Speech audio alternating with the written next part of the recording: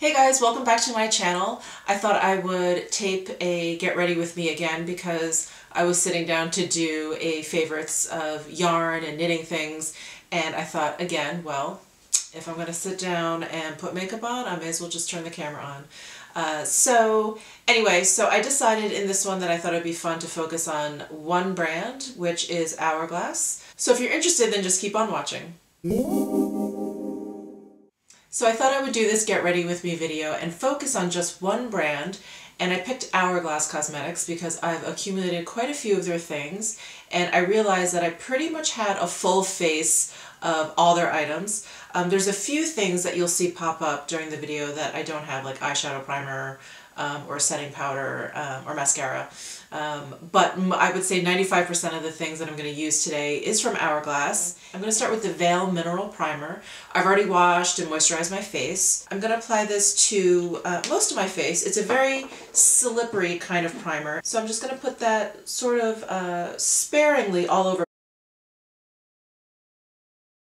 So I think this primer is great if you have a little bit of texture on your skin and maybe you want your foundation to just sort of glide over it instead of clinging onto it. So I like it for that. So I'm going to go in with the Vanish Seamless Stick Foundation next. I have the color Shell, and I'm just going to apply it directly to my face. Do a few stripes on my cheeks, one on my chin, one down my nose, maybe two on my forehead, maybe under my eyes a little bit. We'll start there. And next I'm going to use the foundation brush that was released at the same time as this stick foundation, and I believe it's meant to be used with it. So I'm going to start here. So in my last haul video, I had hauled this brush and that stick foundation, and I was actually wearing the foundation in the video, and I had mentioned that I was not sure how I felt about it because it did seem to be clinging onto my drier patches, kind of between my eyebrows and on my forehead.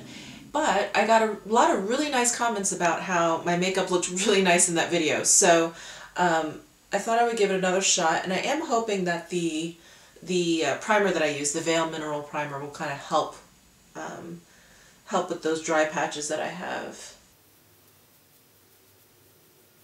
So I'm taking a close look here, and I think that the primer did really help. I don't see it really clinging that badly anywhere. Or I tend to have dry patches like around my mouth and sometimes on my chin. I don't see any bad clinging at all. But this foundation has a really lovely finish. It's not matte, it's not too glowy. It's really just very skin-like. This brush is great too. I like it.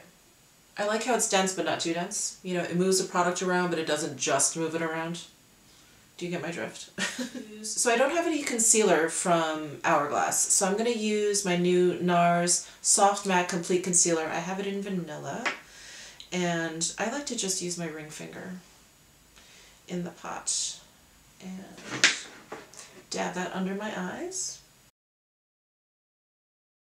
This concealer really surprised me. When I saw the word matte, I was really afraid that it was going to be just drying and cakey, but it's not. It's actually very, very comfortable under my eyes. Alright, so next I'm going to use a powder to set all of that, and I like to use my Charlotte Tilbury Airbrush Flawless Finish powder. I have a lot of powders from Hourglass, but they're all very glowy. When I just want to set my concealer, I don't need that much glow. Okay, so concealer is set. I'm going to use some Urban Decay eyeshadow primer. I'm just going to put that on now so it's set by the time I want to use my eyeshadow. So I'm going to go ahead and set my foundation with the Hourglass Ambient Lighting Powder in Luminous Light, which has been my go-to powder for ever since I bought it about a month and a half ago now. So I'm going to just use a really fluffy, super old Armani brush and just brush that all over. I just love the glow that that powder gives my skin. So next I'm going to use the Hourglass Ambient Lighting Bronzer in Luminous Bronze Light. I actually brought this bronzer a while ago, and it actually took me a while to warm up to it, pardon the pun. And now I really, really enjoy it. I thought it was too orangey when I first started using it, and it's definitely a warm bronzer, but I like the tone now. Always got to bring it down the neck. That's it for bronzer. I'm going to use the Ambient Lighting Edit Surreal Light palette. Such long names. I'm going to use the strobe powder in here as a highlight. It's a very gold highlight, but on occasion I like it. This is another one of Hourglass's products that I just adore. I think people had issue with this because obviously it doesn't address many skin tones. I find myself lucky that it works on mine. And the bronzer in here is like a blush. So I just don't even consider that it has a bronzer in here. I think that it has 3 blushes, 1 highlighter, 1 sort of setting powder, and that's good for me. So I just highlight like the top portion of my face. So that's it for highlighter, and I'm going to use, this has been another one of my favorites, I'm going to use the Ambient Strobe Lighting Blush Palette. And I love the nude color. And I love all the colors. I don't know what I'm trying to say. I'll use the angled brush today. Maybe I'll use the more purpley color on the right.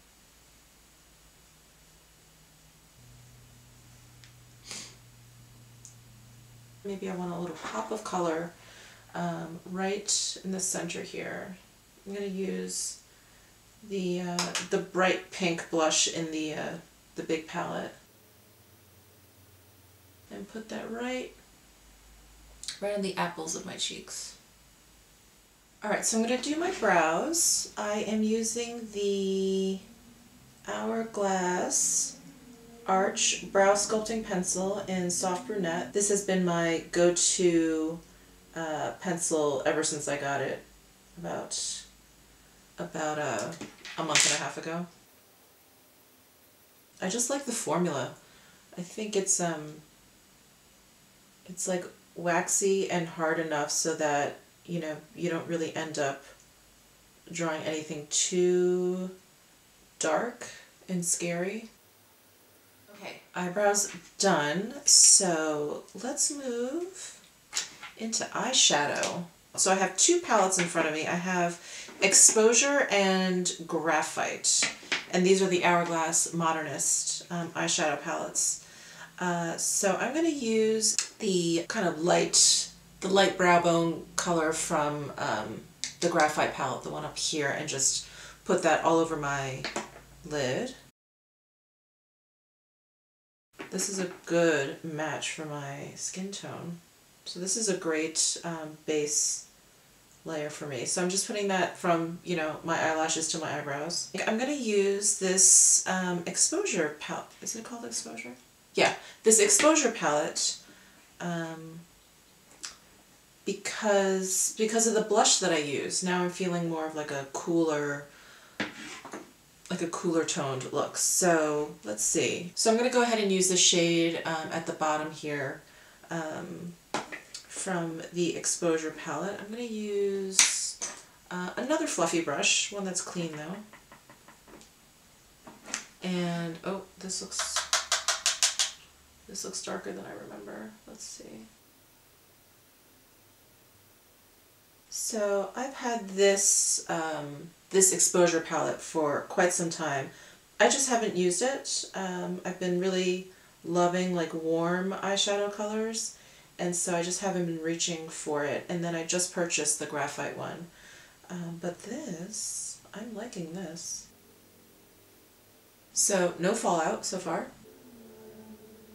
I'm going to take another fluffy brush and sort of blend that out a little bit more, especially around the edges. Make sure it's blended well. I'm going to use a flatter shadow brush and dip into the second from the top color here, the darker plummy color, and sort of darken up that crease a bit.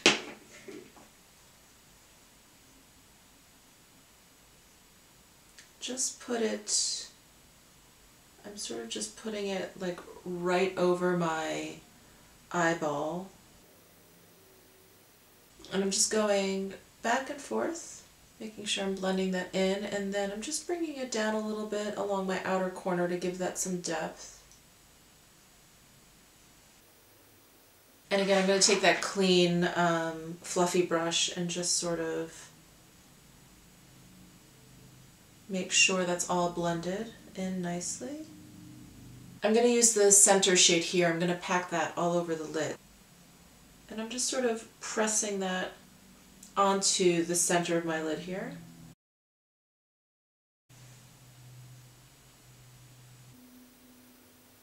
And I'm going to blend that out also.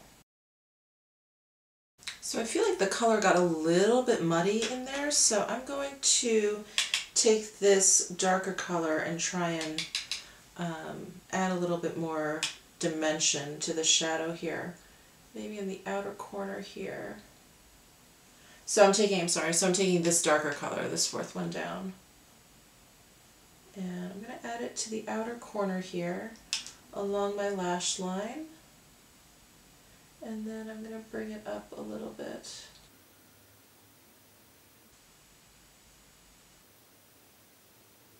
Just darken that outer corner a bit. Let me just soften those edges a little bit.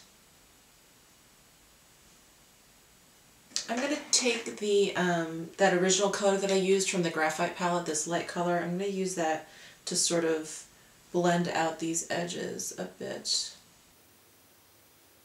So you know what I think I'm going to do? I'm going to add a little bit of shadow on my lower lash line just to kind of give it a little bit of balance. So I'm going to use the darkest color from the exposure palette and just use a kind of a lighter brush. And I usually just like to focus on the outer corner, maybe to the middle of my eyeball. And that's it. If I go all the way around, I just feel like it makes my eyes look very heavy, droopy. Alright, so let's do some mascara. So I don't have any Hourglass mascara, so I have I've been using the Tarte Lifted mascara, which I really enjoy. So I'm just going to go ahead and curl my eyelashes and put mascara on.